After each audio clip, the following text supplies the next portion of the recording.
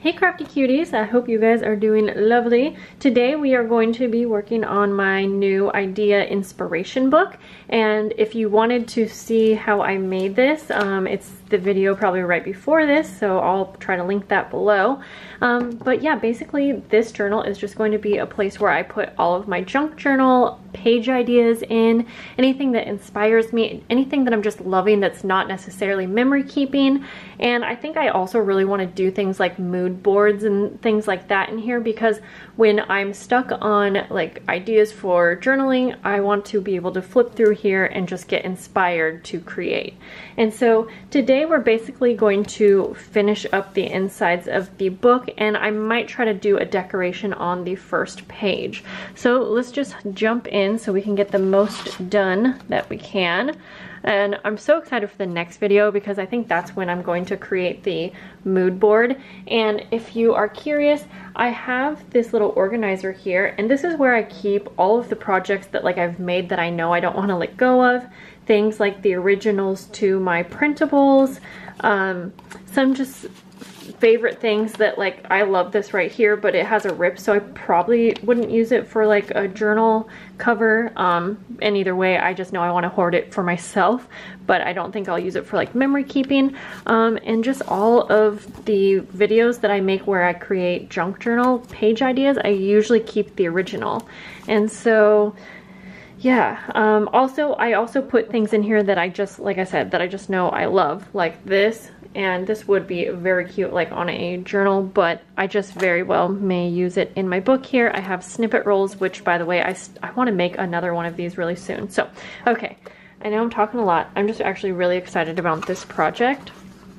So for the inside cover, I was going through fabrics and I just didn't find anything that I absolutely loved. So I knew that I had these gorgeous prints from a book, and so I think I'm just gonna glue these to the inside, and then I can always add something later if I change my mind. So I'm just going to kind of take my ruler and just roughly break this down to the size that I need it.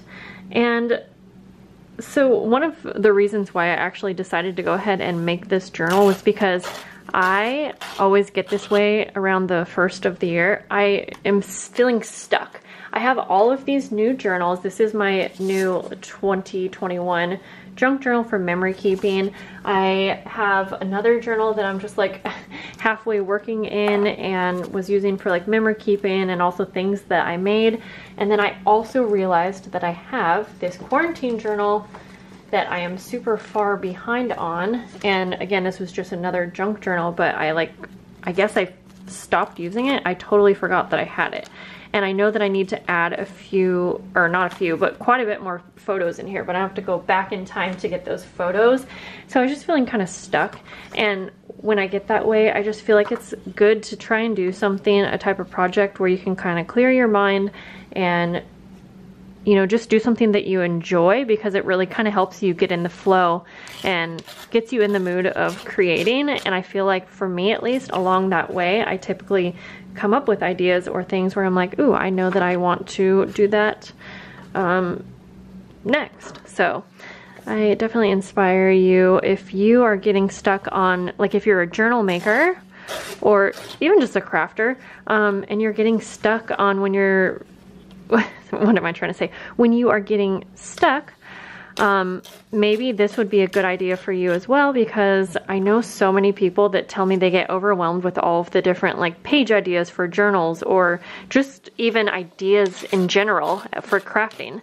And this would just be a really awesome kind of journal to have around, so that when you feel stuck or you need some inspiration, or you need to remember like, oh, what was that page idea that I had a while back, you can go through your journal and find it. Now you can do this so many different ways. You could really go all out and make different sections in here, and if you get inspired by like other YouTubers or Pinterest, you could file it that way, like by YouTuber or by, you know, which social media platform was it where you got the ideas from. You could do something like that. You could section it out to be like junk journal ideas or mood boards, you know.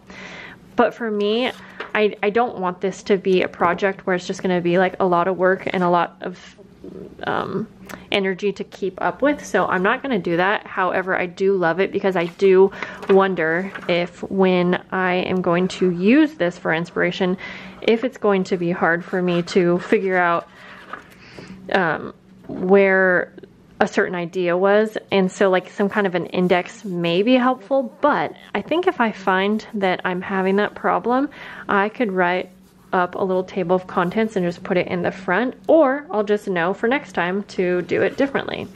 So here we go.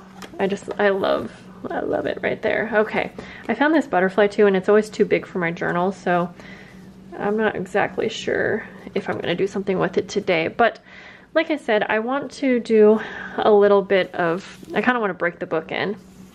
So these pages, they're just meant to be covered up. There are some really cute pictures, and I may like keep one or two just open because I like them. But other than that, there was no intention behind which pages I chose. I just needed pages. But I'm gonna go through my little area here, and this is already calling my name. I love the florals, and it's a pocket, so it's just a simple page idea. I think I made a video on this using vintage book pages for junk journal ideas or something like that. I can try to find it, but I think I'm just gonna put this here, and then I might end up doing journaling in here, like writing things down. But for now, I don't think that's not gonna be like, I don't have to do that, if that makes sense. Okay, so I'm looking through here again. Oh, another thing I'm gonna put in here sometimes I think will be like Happy Mail, because one of my friends from Turkey made this for me, and I just never really know exactly what to do with some things that I get in Happy Mail. I also got some pressed flowers from Amazon, and that's definitely going to be used on one of my next projects in this book. Okay, I have just so many different things, guys, so I'm trying to narrow it down. This is a really pretty journaling card and tag. Yeah, I think this first page is just going to be a junk journal page idea, and I might just go ahead and place this journaling card in and just kind of have it peeking out because it is really pretty. Now I could cover the page if I want, but do I want to? You know what, I'm gonna grab some scrap paper that I have. I'm not worried about covering, but you know what, actually, I'm gonna change that up. Okay, I think I'm actually going to use one of my collage papers for a pretty background, and I'm fine with the kind of the newsprint background, but I think I'm gonna do the black and white here. Why not? Just use it up. I love this collage paper, and whoops, I definitely don't use it up enough.